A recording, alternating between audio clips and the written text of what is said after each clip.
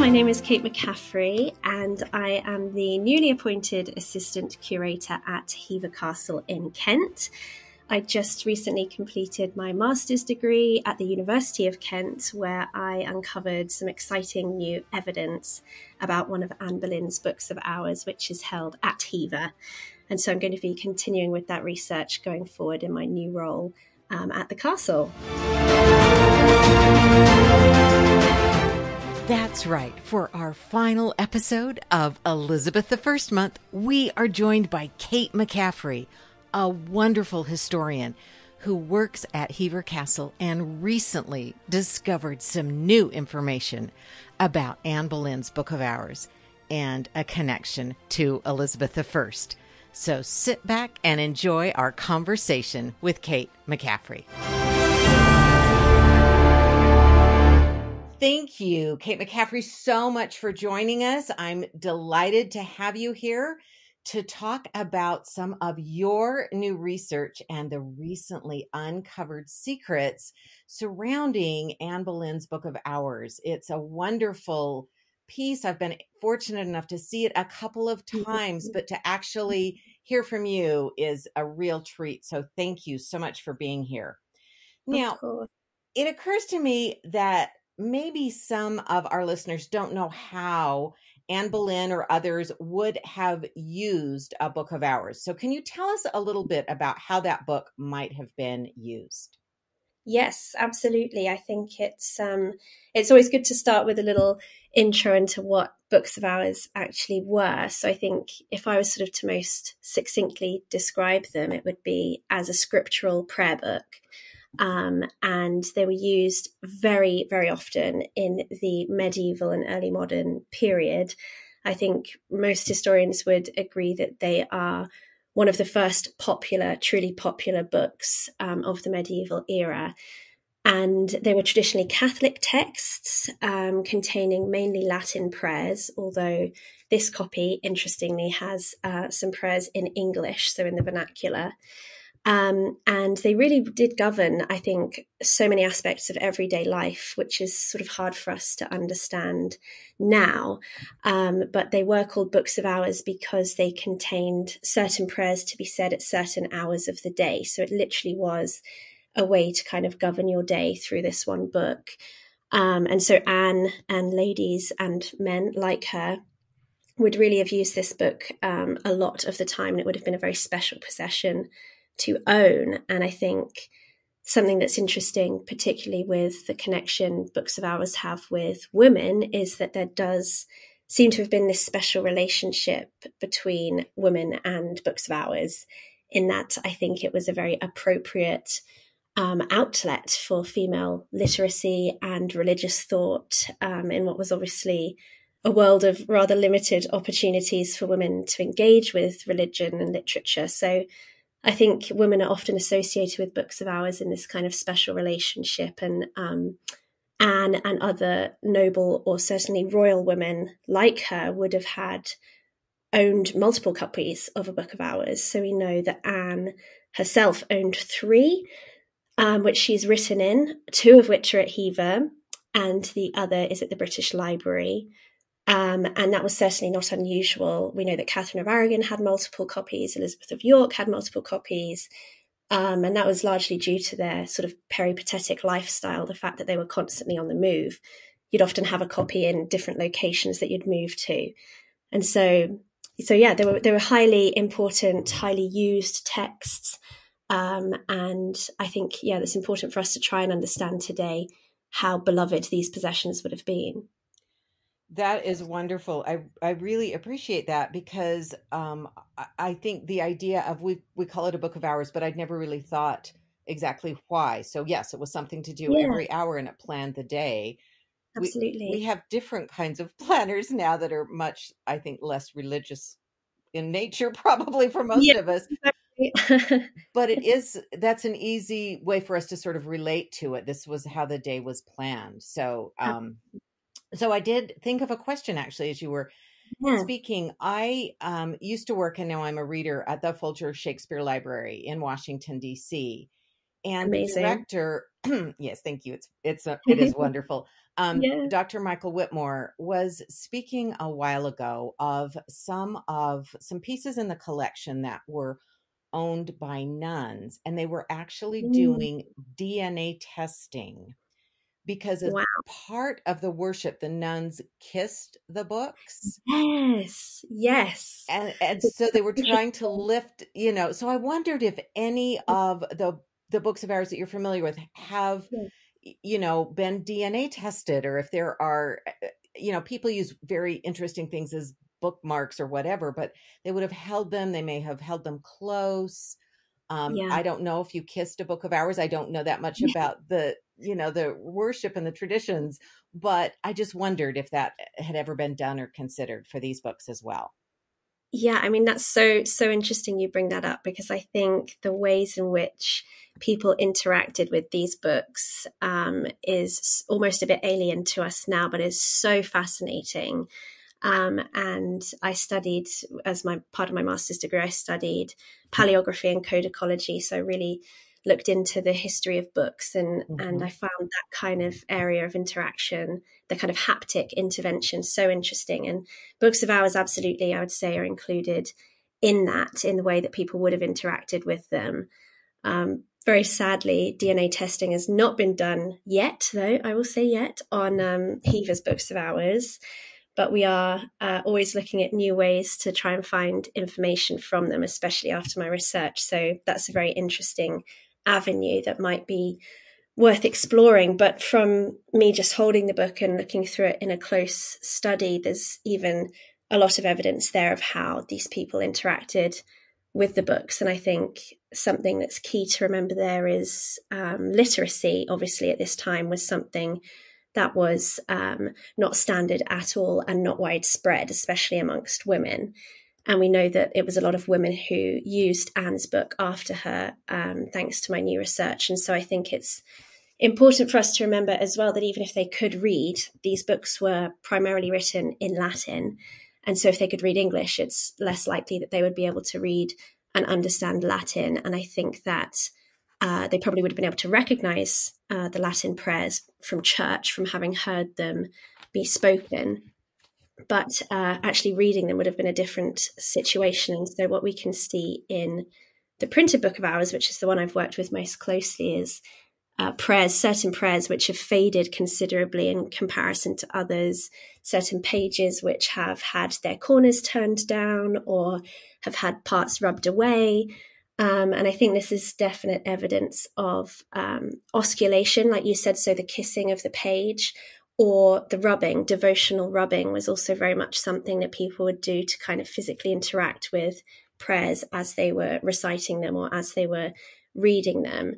And so there's definite evidence of that. And what's quite interesting with this particular book and knowing its ownership with Anne and then woman close to her after her is that the most evidence I have found of that kind of devotional interaction, the kind of rubbing and kissing, has come from the English prayers in the book, which I think is sort of highly suggestive of what we know now about Anne's religious leanings, but I think it's also highly suggestive of the literacy and sort of Latin fluency or lack of Latin fluency from the people who read the book after her. Obviously, English prayers were that much more accessible despite your religious affiliations. And so those ones have definitely been used more.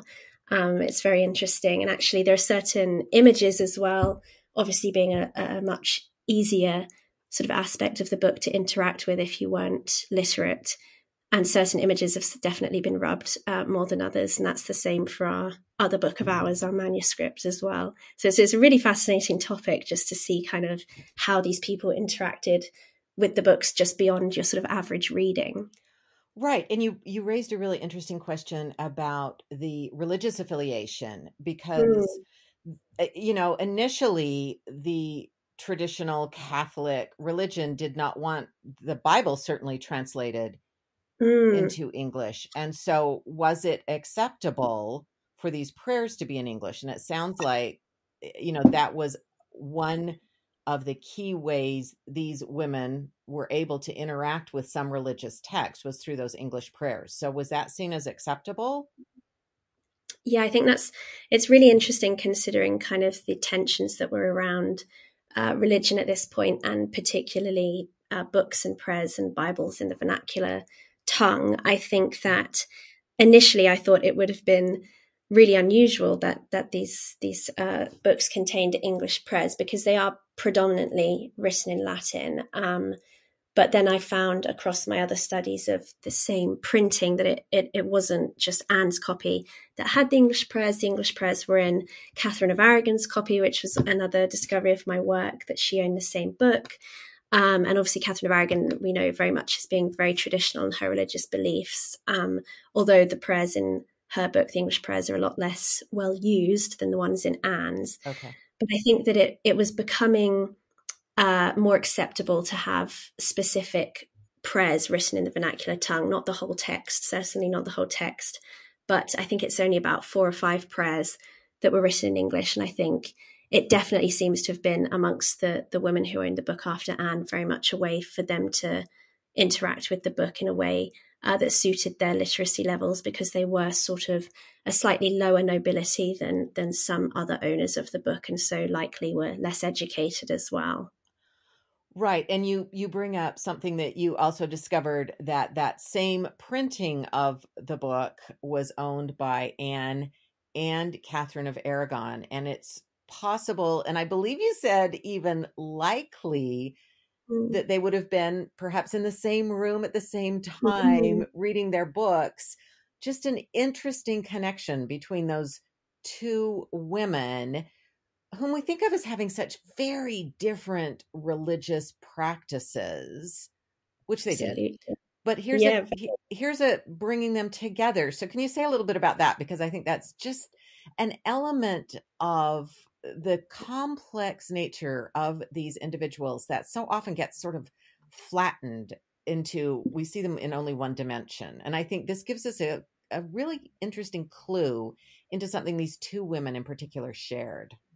absolutely. No, I think it's such an interesting point of unity between these two queens who, as you mentioned, we often see as so kind of disparate and so much as rivals. We often see them pitted against one another, really. Sort of Catherine, the wife, the good Catholic wife, and Anne, the sort of um, Protestant mistress who was sort of much more radical and rebellious. And I think there's a lot more that united them than we really give them credit for, to be honest, at the moment. And so I think this book, the fact that we know now that they both owned a copy of this same book, is something really special in terms of realizing that this is a moment of unity in also the context of the time, which was so 1527, this book was printed for use in 1528. And so this is a very, very, very pivotal moment in the kind of changing structure of the Henrician court at this point, where Anne, her star is very much on the rise and Catherine's is on the wane. At this point, Anne has likely accepted the king's proposal of marriage, and Henry has very much decided that his marriage to Catherine is over. So Mm-hmm. the fact that both of these women, at such a time of sort of personal turmoil in their personal lives, owned this same prayer book and likely used it together, I think is really a compelling image. And I think that they certainly would likely have used it together, or very much in the same vicinity. I think when it was handed out, it seems to me to have been handed to Catherine and members of her household. Obviously, Anne was one of those members at this point in time. And so I think that group reading, especially amongst women, was often a very common court activity or a domestic activity as well. It was seen again as a kind of appropriate outlet for female reading, was to kind of read together. And so I think it's highly likely that these books were read in a group with Catherine and members of her household and her ladies, and that Catherine and Anne, even together in a moment, shared that kind of very peaceful moment of prayer, despite all of the craziness going on in their personal lives, which is really, really compelling. Well, it is, and it just reminds us that they were both very devout religious women, which we often lose with Anne Boleyn. You know, she's cast as a homewrecker or ambitious, as if you cannot be ambitious and religious both. But we lose that part. But I think that's one of the really compelling things about your research, is that idea that they shared much of their worship, and it was a personal, devotional kind of worship. So thank you. Definitely. No, of course. I think it's such, a really interesting connection. And I think it's important, like you said, to remember those moments where they weren't so different, and they were both incredibly educated and intelligent and pious women in their own rights. Right. And you can see why the same man would have been drawn to the two of them. They did have, Catherine and Anne, many shared characteristics. Absolutely. That we lose track of. I think the soap opera aspect of the story sort of takes over, and we lose, I think, some of the real elements of it. So thank you for that. Now, Of course. I'd like to also ask about some of the other women. So we know Anne had the book, and we believe, thanks to your research, that she then passed it to a friend of hers. So can you tell us a little bit about what you discovered and what that was like to discover that on those pages, and then some of the women, the other women's stories? This is just such a great way of seeing women's lives. And so can you tell us a little bit about that? Absolutely, yes. It's just been such a crazy experience, this whole kind of research and uncovering of this new evidence. And I was very lucky to be able to work with the books in the first place, because Hever's wonderful curator, Alison Palmer, is very rightly protective over the books, but she did let me work with them. And during the process of that kind of close study, I managed to uncover evidence of 4 further inscriptions within the printed Book of Hours, which we previously thought contained only one inscription, and that was Anne's herself, her famous rhyming couplet, the "Remember me when you do pray, that hope doth lead from day to day." But I uncovered the remnants of 4 further inscriptions, which had then later been erased.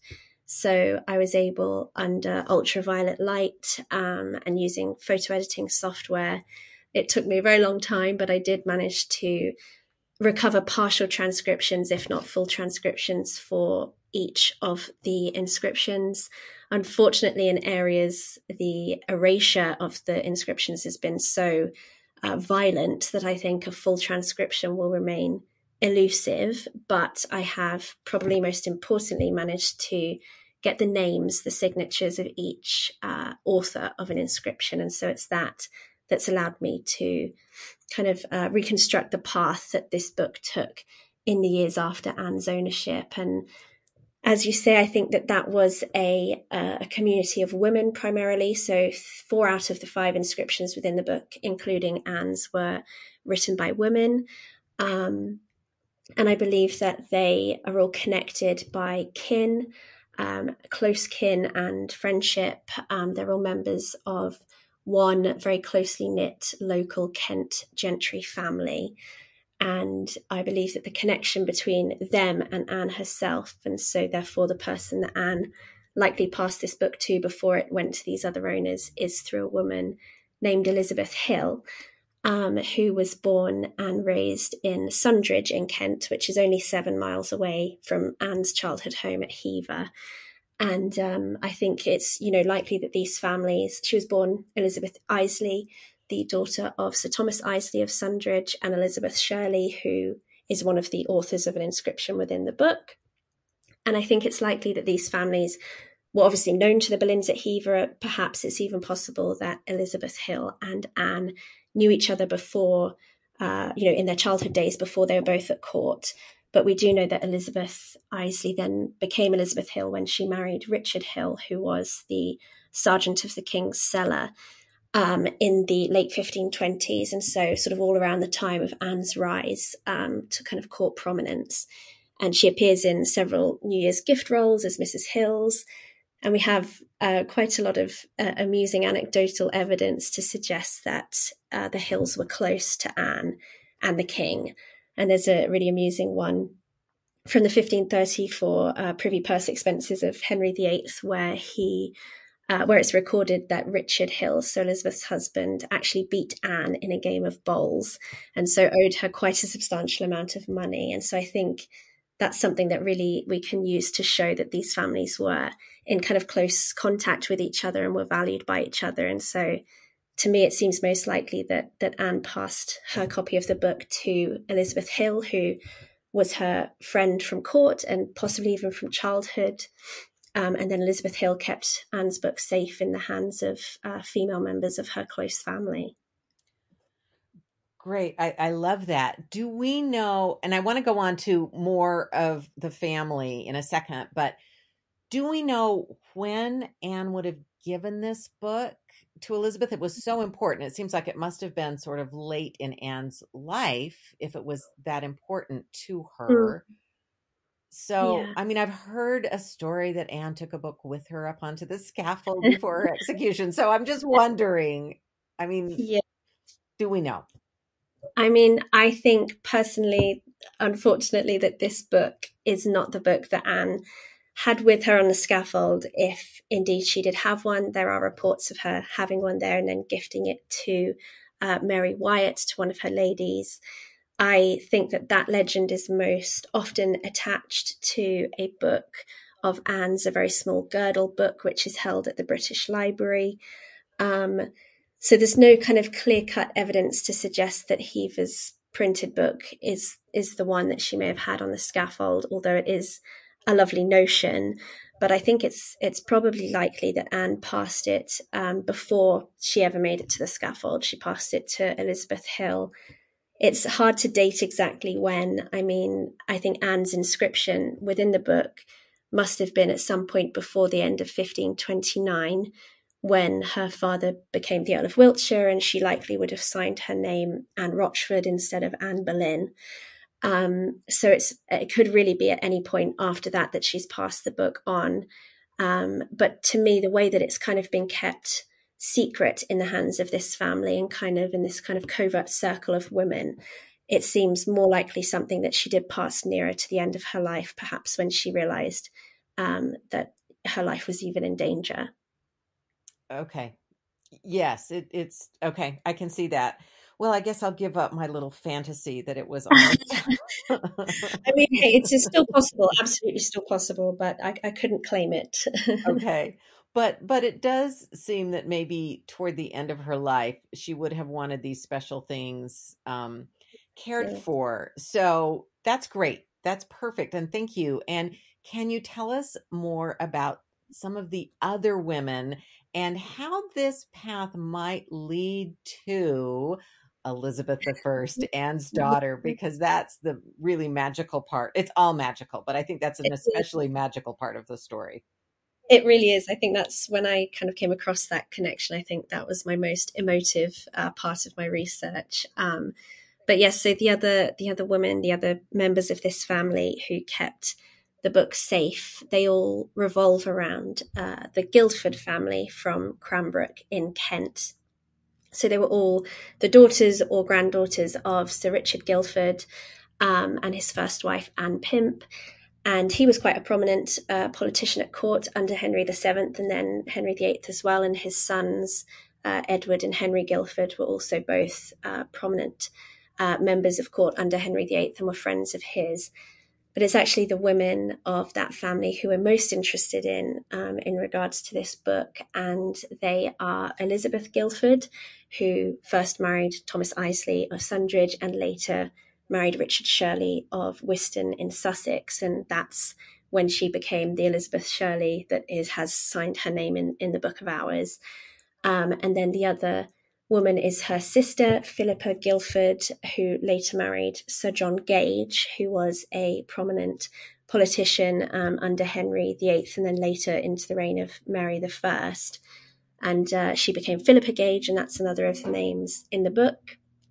The only male name within the book is actually John Gage himself, so he has also written within the book. And then the final name is Mary West, and there are a couple of Mary Wests around at this time, but I think it most likely is the niece of Philippa Gage and Elizabeth Shirley, so the daughter of their brother George Guildford. And there it seems to have been passed sort of from from Elizabeth Hill to her mother, Elizabeth Shirley, to her sister-in-law and brother-in-law, Philippa and John Gage, and then on to their niece, Mary West. And so, yes, it very much seems to have stayed within these kind of close, trusted connections of this Kent gentry family. And I don't think it's a coincidence that Anne chose to give this book to a family from Kent who were around her at Hever and around her family at Hever. I think there's something very poetic in that, that the book kind of stayed in those close circles around her family home. That's wonderful. And you do like to think of Anne having someone she could trust at the end, I think is really nice, because so many people had turned against her, and that these people would then collectively preserve something that was important to her. Absolutely. I think, that's the thing. I think it's important for us to remember how brave an act that was really for these women in this family at this time, because obviously after Anne's execution, she was widely discredited, and Henry VIII attempted almost a systematic erasure of her from history. And so I think the very fact that they held on to a book which had Anne's name and her note inside is in itself a real act of solidarity and bravery and loyalty and even defiance against Henry. And so there's some really compelling personal stories in there as well. And one of those, obviously, is, like you mentioned earlier, the link to Elizabeth I, which is probably historically unprovable, but is absolutely highly likely and a really emotional connection. And that is the very likely possibility that Elizabeth was able to, when she herself was queen, was able to hold this book of hours and view her mother's signed note within it, which is just so touching to imagine, because obviously Anne and Elizabeth's relationship is something that we don't have huge amounts of evidence towards, but we do very much know that Elizabeth, even if publicly she couldn't kind of claim her Boleyn heritage as much as she might have liked to, privately she very much cherished those connections. And I think this would be another way in which she was able to do that. And the link there does come through the daughter of Elizabeth Hill. So the connection between Anne and the other owners of the book. So it's quite touchingly echoed, I think, that Anne passed her book to her friend Elizabeth Hill, and then Elizabeth's daughter Mary Hill was able to show this book likely to Anne's daughter, to Elizabeth I. And so it's kind of, touchingly echoed across generations, this friendship.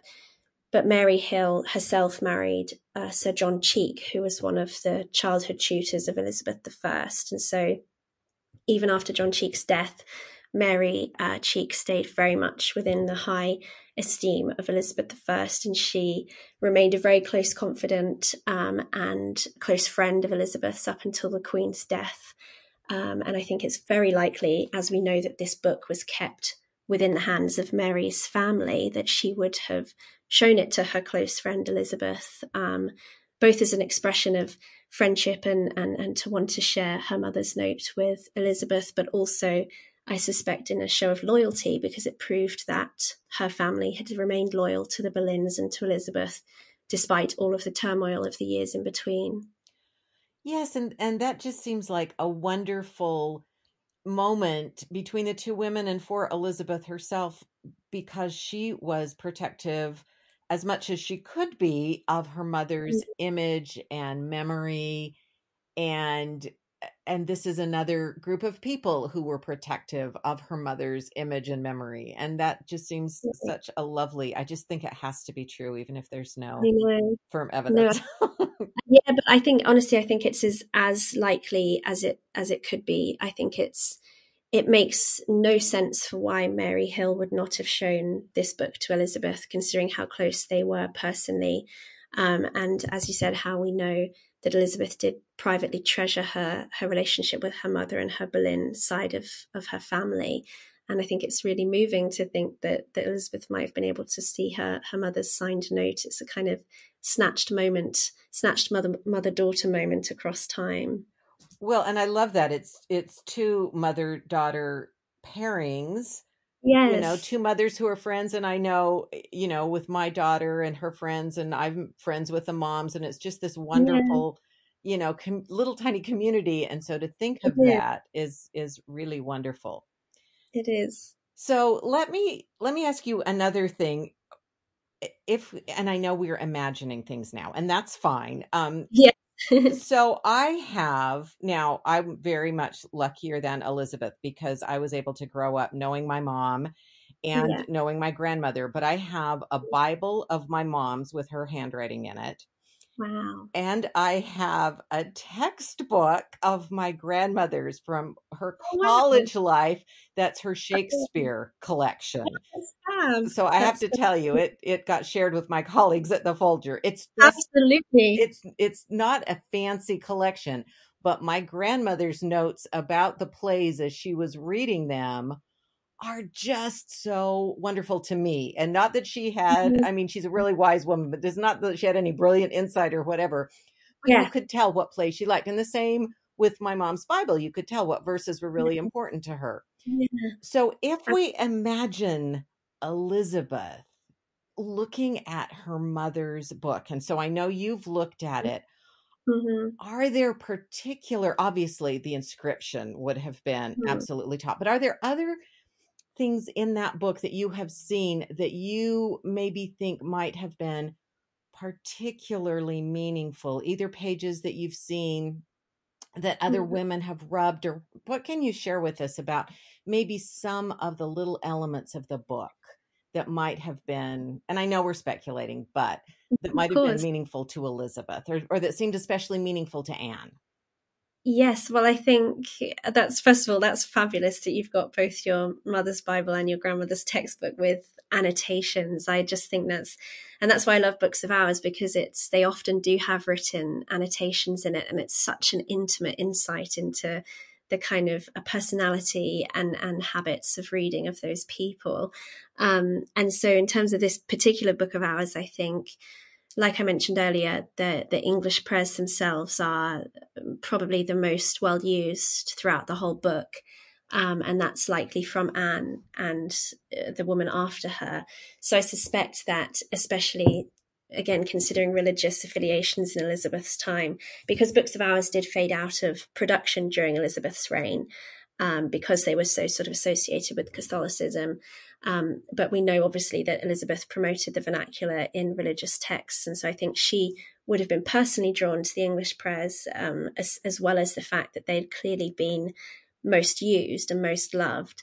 And then, aside obviously from Anne's note herself, the inscription, there's Hmm. also a particular page stands out to me, which has lots of evidence of use in different ways, but it has three very distinctive sort of circular marks of remnants of candle wax, which obviously indicate that this page was used at night time, and the candle wax had dripped down onto it as someone was reading it at candlelight.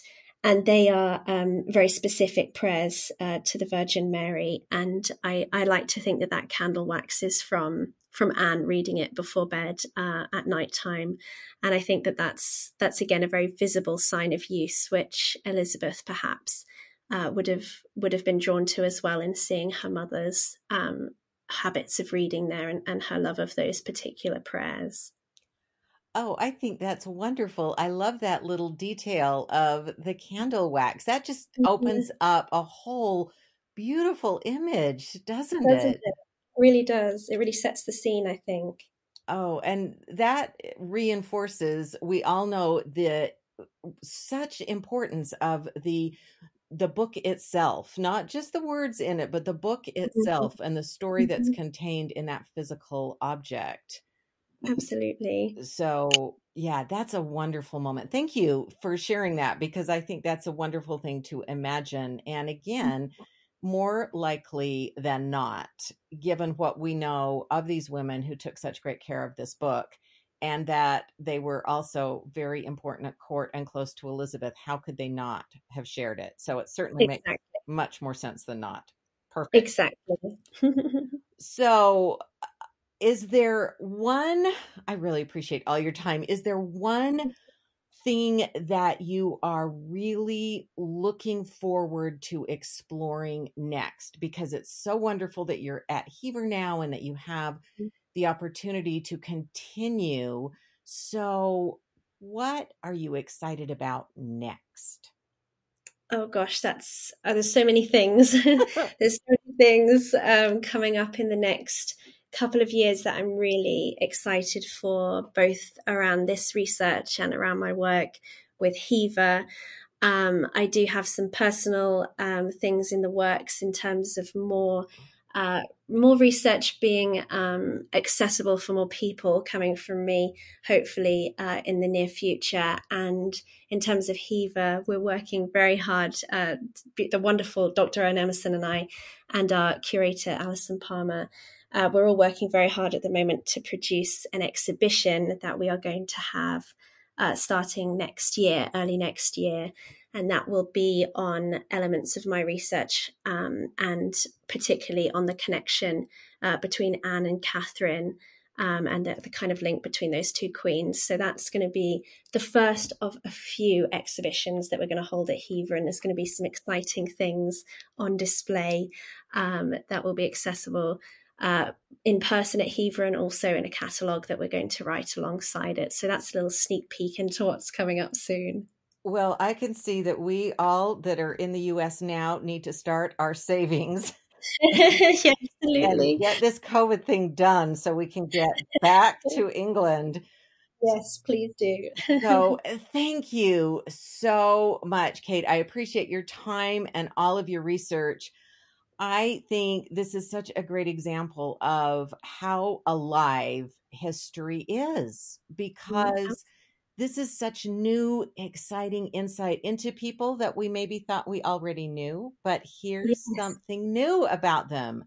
exactly. I think it shows, like, for any historians or Tudor enthusiasts or enthusiasts of any historical period, I think it's just really refreshing to remember that there's always new things to be found and new perspectives to be seen on people, even if it's been done 1,000 times before. Sometimes all it needs is a new set of eyes or a new take on something, and there's always more there to dig up. So it's all been very exciting. Well, it is, and we appreciate all of your work, and it's wonderful. I feel like these women who were this little network of supporters of Anne are coming out of the shadows a little bit. And Yes, it's just always, for me, so exciting to see these women. They're behind the scenes sometimes, but boy, they are doing really amazing things. And as you said, this was a brave thing to do given the time. definitely. And I love that. And I just think it's great. So thank you so much for joining us and sharing with us. Now tell our listeners where they can find you. So you can find me on Twitter, which is at Kate E. McCaffrey. And you can also find my website with my blog posts about my research and other content that will be coming soon. And that is kateemccaffrey.wordpress.com. So do stay tuned. Okay, and I will include those links in the show notes. Thank you again, Kate. This has just been a treat for me, and I have a whole list of reasons to go to Hever, but this is now another bright shining to come and see that exhibition. So thank you very So much. thank you for having me. It's been a joy to talk about it with you.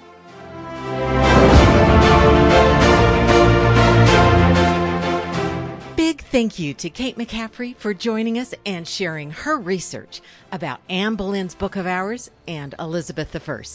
And thanks to all of you. I hope you've enjoyed this month's deep dive into Elizabeth I. Now for next month, by the pricking of my thumbs, something wicked this way comes. Yes, for October, we'll be exploring witches in the Scottish play and in history. I hope you'll join us for that. And please take a moment to subscribe to the podcast, leave a rating, and let me know what you think. And if you're interested in being even more involved, check out our Patreon page. And let's keep shaking up history together.